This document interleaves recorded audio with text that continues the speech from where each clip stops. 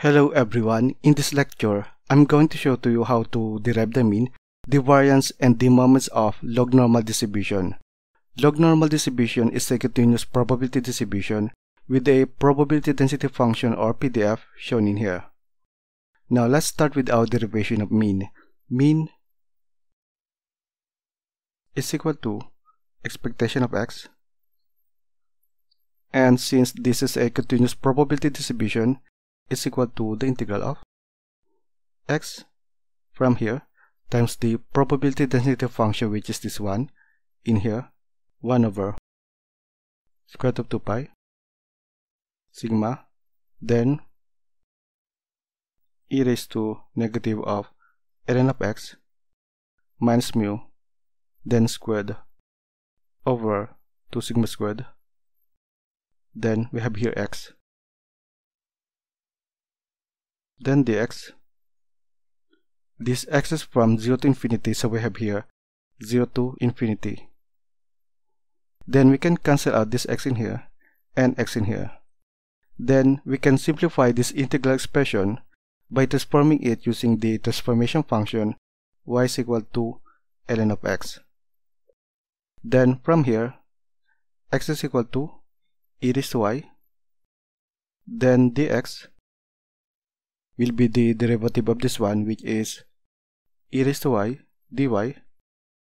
Then substituting this in here, we'll have integral of, for this one we have 1 over square root of 2 pi sigma, then e raised to negative, for ln of x let us use this y, then minus mu squared over 2 sigma squared. Then for dx let us use this one, e raised to y dy. Then for the limits, if x is 0, in here ln of 0 is negative infinity, or in here if x is 0, then this term e raised to y will become 0 only if this y is negative infinity. So we have here y is negative infinity when x is 0. Then if x is infinity, in here ln of infinity is infinity, or in here if x is infinity, in here this term e raised to y will become infinity only if this y is also infinity. So we have here y is infinity when x is infinity. Then observe that this expression is same with the probability density function with mean mu and variance sigma squared. So we can rewrite this expression as equal to the integral of, let us write this e raised to y first, then this one can be denoted as f of y given the parameters mu and sigma squared, then dy from negative infinity to positive infinity. Then we have here where y is normally distributed with mean mu and variance sigma squared.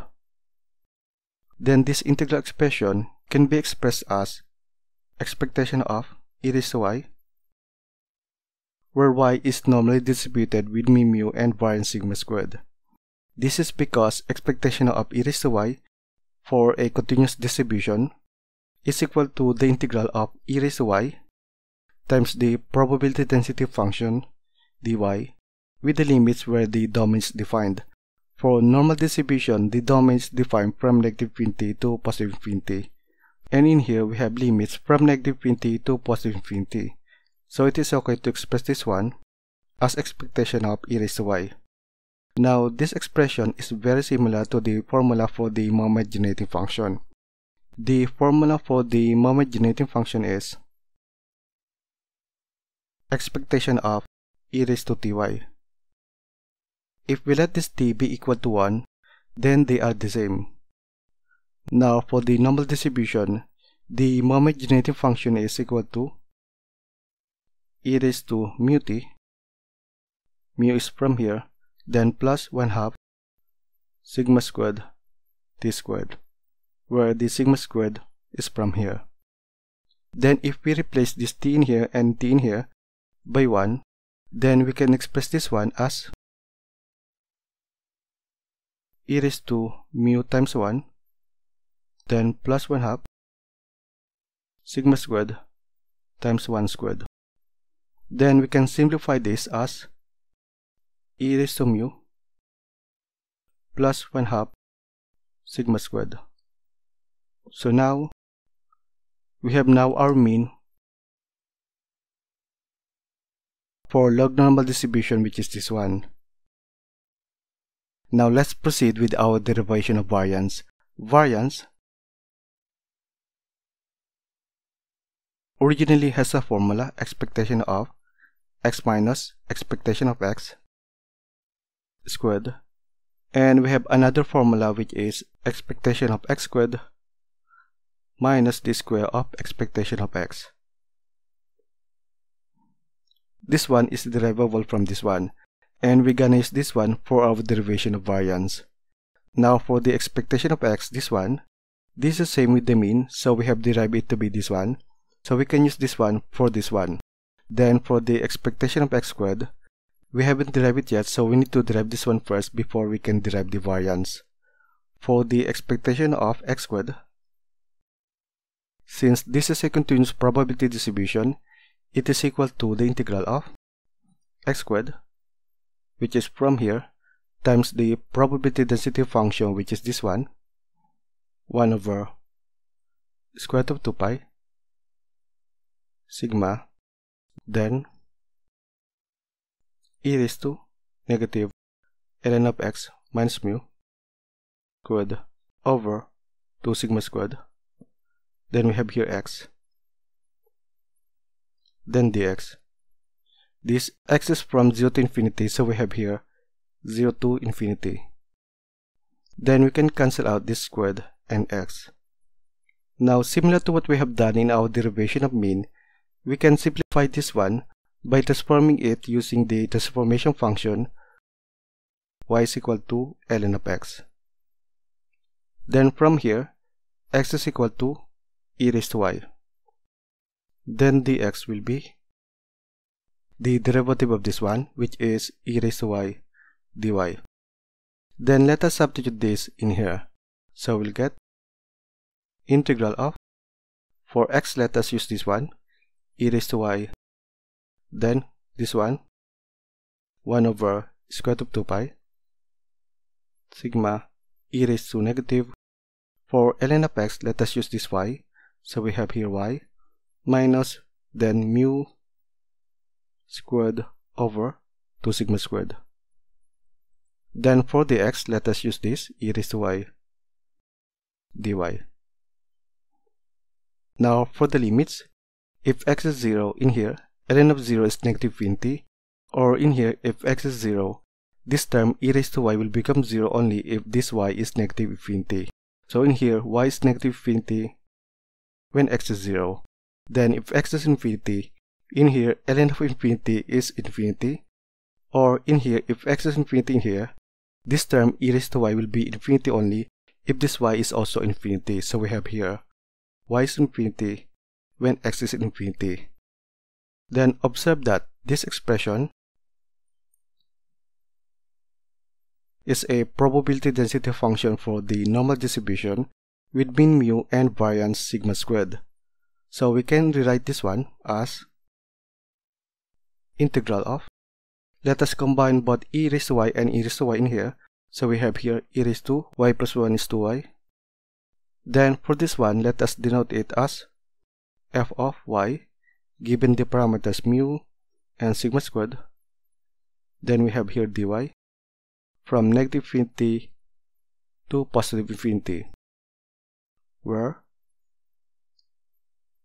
y is normally distributed with mean mu and variance sigma squared. Then this one can be expressed as expectation of e raised to 2y, where y is normally distributed with mean mu and variance sigma squared. This is because expectation of e raised to 2y for a continuous distribution is equal to the integral of e raised to 2y times the probability density function dy with the limits where the domain is defined. For normal distribution, the domain is defined from negative infinity to positive infinity, And in here we have also the limits negative infinity to positive infinity. So it's okay to express this one into this one, expectation of e raised to 2y. Now this expectation of e raised to 2y is very similar to the formula for the moment generating function. The moment generating function has the formula.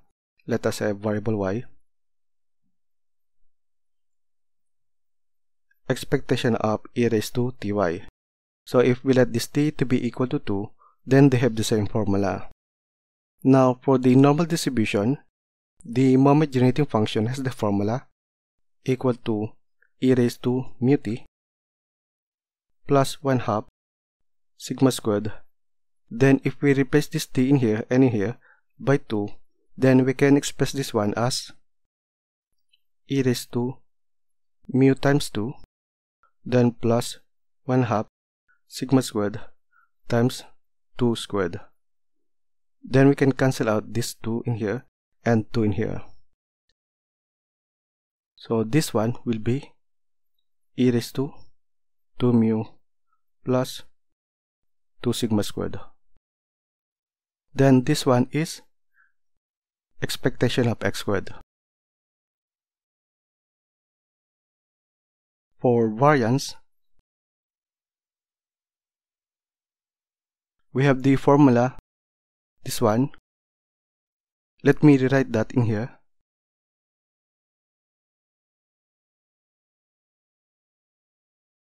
For expectation of x squared, we can use this.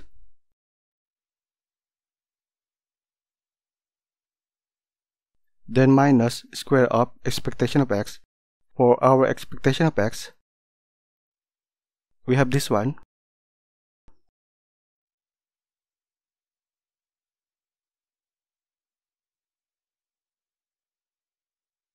Then this is squared.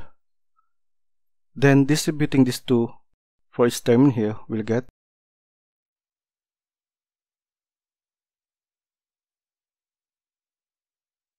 e raised to 2 mu plus sigma squared. Then this one can be factored out into plus sigma squared plus sigma squared. Then we can separate the sigma squared, resulting into e raised to 2 mu plus sigma squared e raised to sigma squared. Then we have a common term for each side in here. So we can factor this expression by e raised to 2 mu plus sigma squared.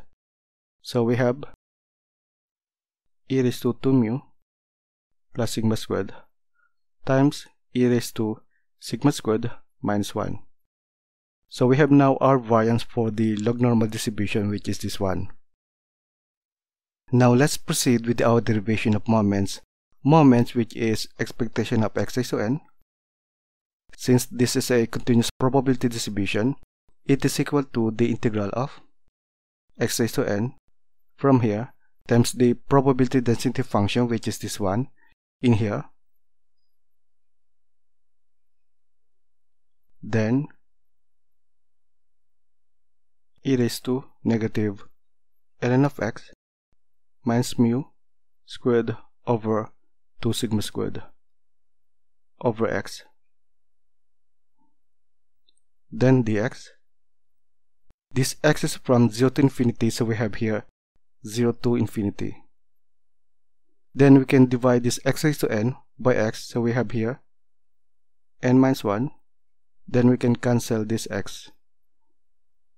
Now the process of derivation here is very similar to the derivation of mean and variance. So if you didn't skip the derivation of mean and variance, the derivation in here would be very familiar to you.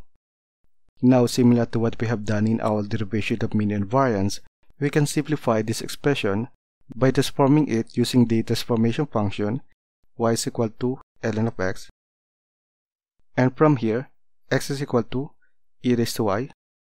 Then dx will be the derivative of this one, e raised to y dy. Then substituting this in here, we'll get, for x, let us use this, e raised to y. then this x is raised to n minus 1, then this one 1 over square root of 2 pi sigma e raised to negative. For ln of x, let us use this y minus mu, then squared over 2 sigma squared from here. Then for dx, let us use this e raised to y dy. Now for the limits, if x is 0, ln of 0 is negative infinity, and if x is 0 in here, this term e raised to y will become 0 only if this y is negative infinity.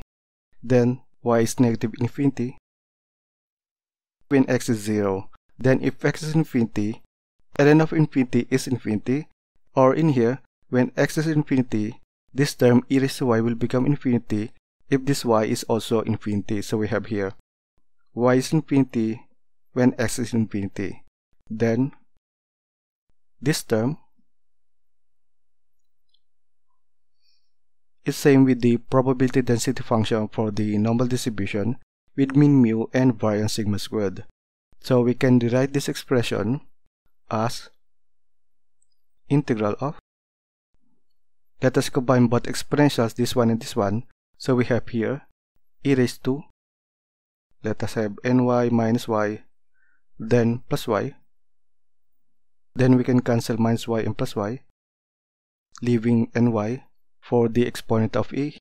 Then for this one, let us denote it as function of y, given the parameters mu and sigma squared, then dy from negative infinity to positive infinity. Then we have here where y is normally distributed with mean mu and variance sigma squared. Then this expression can be rewritten as expectation of e raised to ny, where y is normally distributed with mean mu and variance sigma squared. This one can be expressed as expectation of e raised to ny, because expectation of e raised to ny for a continuous distribution is integral of e raised to ny times the probability density function dy with the limits where the domain is defined. For normal distribution, the domain is defined from negative infinity to positive infinity, and in here we have limits from negative infinity to positive infinity. So it is okay to express this into this one, expectation of e raised to ny. Then this expression is very similar to the formula for the moment generating function. Moment generating function has the formula expectation of e raised to ty, and if we replace this t by n, then they are the same. Now for the normal distribution, the moment generating function is e raised to mu t plus 1/2 sigma squared t squared. Then if we replace this t in here and t in here by n, then we can express this one as e raised to mu n plus 1/2 sigma squared times n squared, or we can rewrite this one as e raised to n mu plus 1/2 n squared sigma squared. So now we have our expectation of x raised to n, which is the moments for the log normal distribution.